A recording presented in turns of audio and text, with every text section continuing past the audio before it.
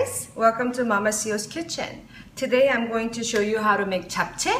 It's a Korean traditional dish and we use it for every special occasion. But one of the reasons that we don't cook it all the time because it takes a lot of time and preparing, because we have to cut up all the veggies and saute it separately and boil the noodles and cook it all together and season it and so on. But today I'm going to show you how to cook this within less than 20 minutes, I think, on our ICook. And our ICook is, I always say, it's a 7-layer pot that has an even heat throughout the whole pot, so you don't have to stir it as often, it cooks very quickly on a low heat. Okay, so for you to get it started, I have cut many colorful veggies in julienne style. I had some bell peppers, onions, and portobello mushrooms, and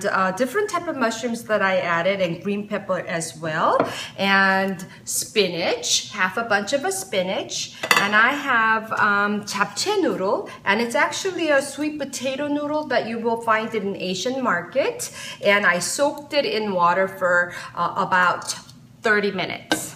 Okay, so let's get started here.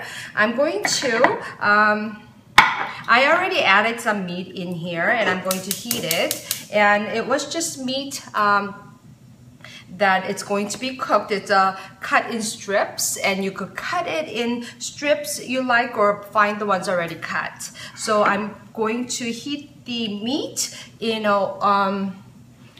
grapeseed oil. Okay, and going to stir.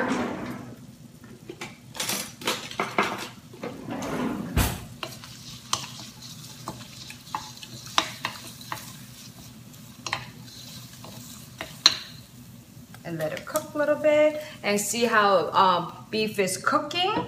And on top of that, I'm going to layer my veggie, which, onions first.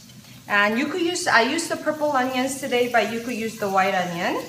And veggies, a little bit of veggies. And I'm going to add the noodles on top. Rest of the noodle veggies in here: portobello mushrooms, carrots, bell peppers. Okay. And season. Now the recipe of season, you'll see it in the instruction of my YouTube video, but it combines soy sauce, oyster sauce, sesame seed oil, some cooking wine, and sugar, and it's just very tasty. Okay, I'm gonna pour it on top.